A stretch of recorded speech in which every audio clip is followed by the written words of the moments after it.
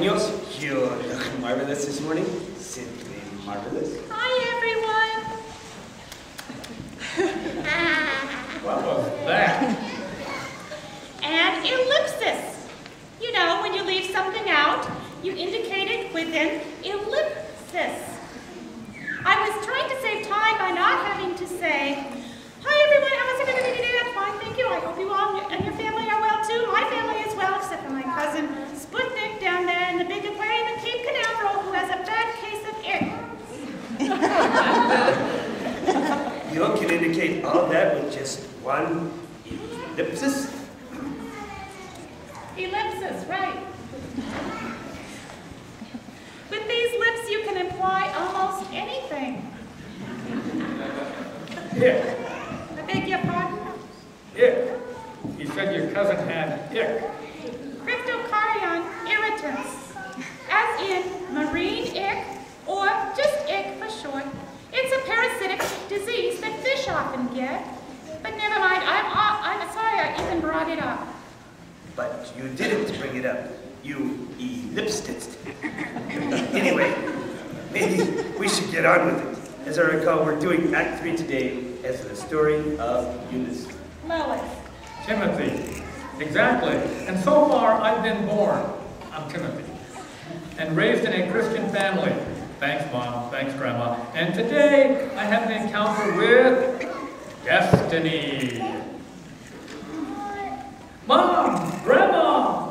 You'll never guess what I just heard. I was down at the market and I bumped into Deborah. I thought you said her name was Destiny. Everyone is talking about it. Paul is coming back. He was in the next town and he's coming here to see us. Paul, who came to town the year I was born, spreading the good news about Jesus, who taught you to be Christians, which is how you raised me, and I've always wanted to meet him because I want to be just like him, and he's coming, he's coming! He said he would be back, and he finally is. I'm so excited. I can't wait to introduce him to little Timothy, my baby. Oh, no, I'm not a baby anymore. I'm 15 years old. I'm all grown up. I'm a man. I've even started to shave. Started? Land sakes, the boy's been shaving since he was 3 weeks old. What is it, son? Suddenly you look worried about something. Well, I was just thinking, what if Paul's forgotten about our whole family? Or what, when he meets me, if he doesn't like me?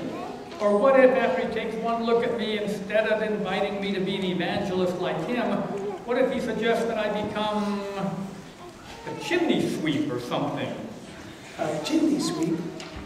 Well, I do have the body type for it. Land's sake, stop worrying. You can't change the world by worrying. You change it with the Word of God. Or, as your mother always says, there is only one way to happiness, and that is to cease worrying about things which are beyond the power of our will. Do I always say that? Well, it's either you or Epictetus. That's, oh. Well, it's either you or Epictetus. That's an ellipsis. No!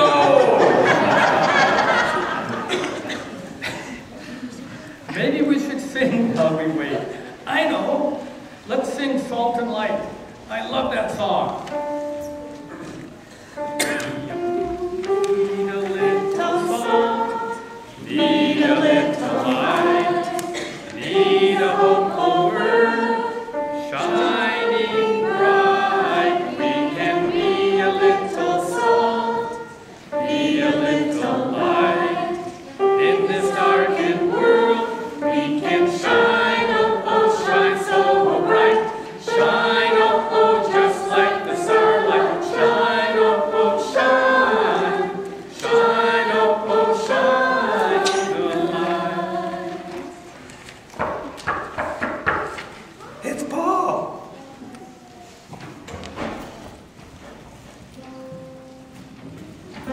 little light of mine, I'm gonna let it shine. This little light of mine, I'm gonna let it shine.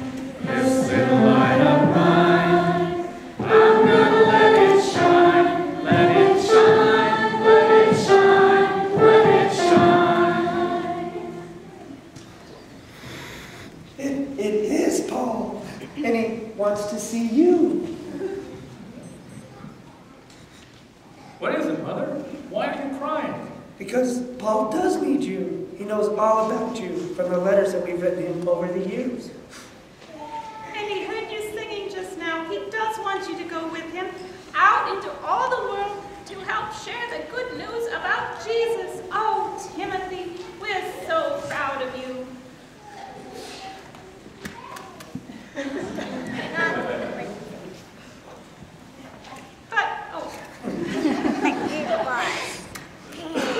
But we'll miss you.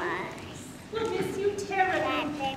Oh, Mother, Grandma, it's what you raised me for. It's what I hope for. It's what we've prayed for.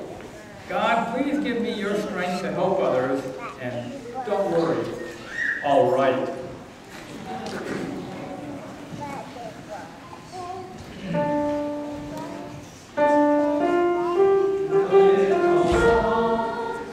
Need a little